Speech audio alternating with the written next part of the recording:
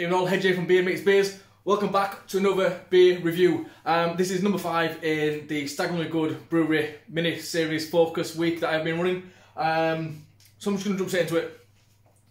This is the Velocirapture. This is the second coming, and this is a West Coast double IPA coming in at 8.5 ABV. Again, as I said previously, this was picked up as a fridge filler pack. But on the website it does go for £4.80 for a 440ml can. First time joining us, I'll get it cracked open as I'm pouring, letting you know the untapped rating.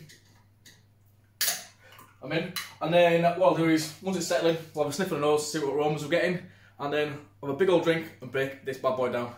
So currently untapped, this has got a 3.90. So again, that is decent numbers. You know there's some left in there. Slight haze to it, like I said, nothing absolutely crazy. I can just see the logo on the glass. The head has now dissipated. What we'll do is go at nose, see what we get, and then we're gonna jump in.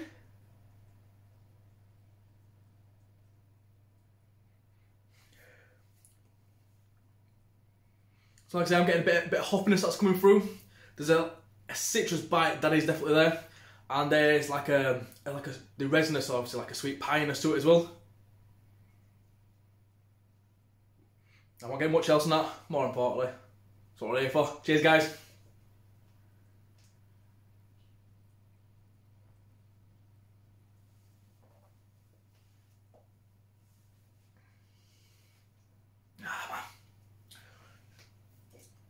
I'll just rest up there.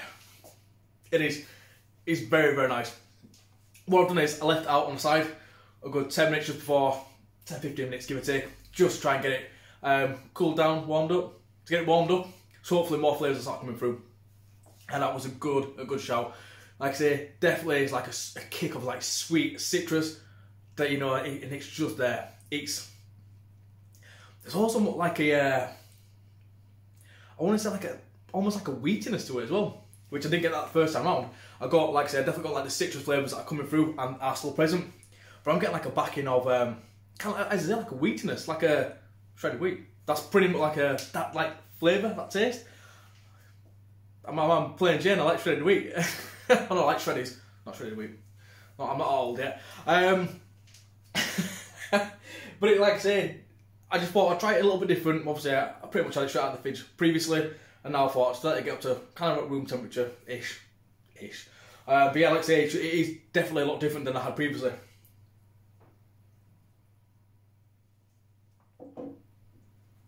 It's got a fairly thick, almost syrup-like body to it as well. So like I said, there is a better depth to it. So it's not just like a straight shooter. It's just, you know, there's a little bit to it. Which again, for me, I'm not going to complain. On the back end, it is still quite sticky, but those resinous flavours are picking up very, very slightly at the back end. And then, like I say, for me, it just makes for a nice drink. 8.5. Yeah, it is what it is. But it is, like I said, the drink itself is very, very tasty. As I said on this video and the previous ones, I'm a fan of Staggeringly Good. Like I said, just wanted to get some more content of, well, some more of their beers, obviously, content beers. Just gonna smile at it.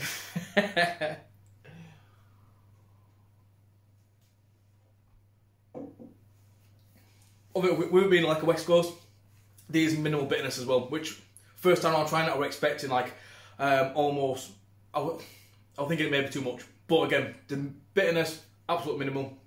The flavours work so well with each other. And then the citrus, the kind of like the wheaty, like shreddies type thing that's going on. The resinous, like but it's sweet. Like I say, it's not like overpowering like pininess, but it's just really, really subtle. And again, minimal bitterness. So yeah, it is good. Like I say, I mean, can art.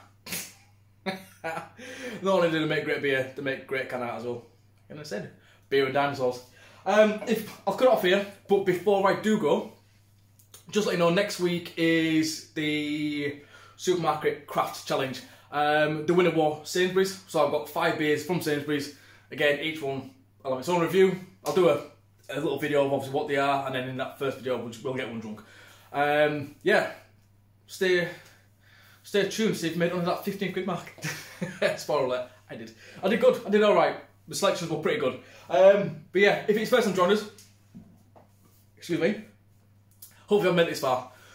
I'm not going to say when you think about subscribing, nah, I'm going to, if you want to, just hit that little button down there. If not, no pressure, hopefully I will see you in the next review. Guys, girls, thank you for your continued support and I love you. Until next one, take care, stay safe, hedge out, cheers.